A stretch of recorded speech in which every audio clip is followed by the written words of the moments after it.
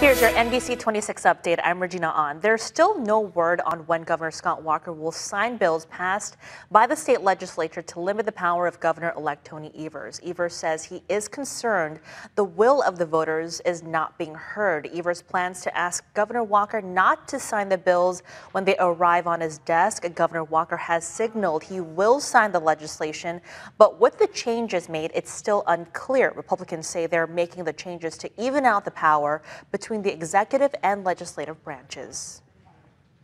Legal marijuana has officially arrived in the Midwest under a new measure taking effect today in Michigan. People 21 and older can now legally possess and use recreational pot. Voters there approved the initiative in November with 56% of the vote.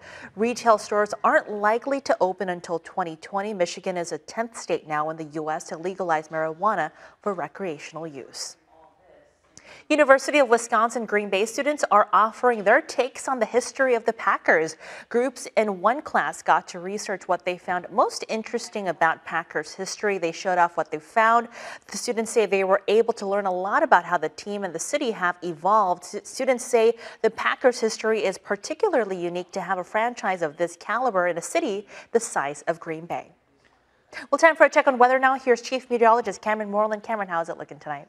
Regina, colder weather has moved back into northeast Wisconsin after several days with highs in the lower 30s. Today, we're looking at mid-20s. Even colder weather lurks just off to the north and west, where highs this afternoon have only been in the single digits and teens, and that colder weather will be here tomorrow. We're not talking about highs in the single digits, but most spots will be running about 8 to 10 degrees colder tomorrow compared to what we're seeing today, and that means mid to upper teens. Wind chills will be in the single digits above and below zero throughout the day.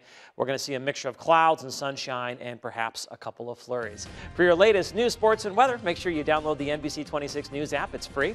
It's available in the App Store and on Google Play. Just search for WGBA. Have a great day.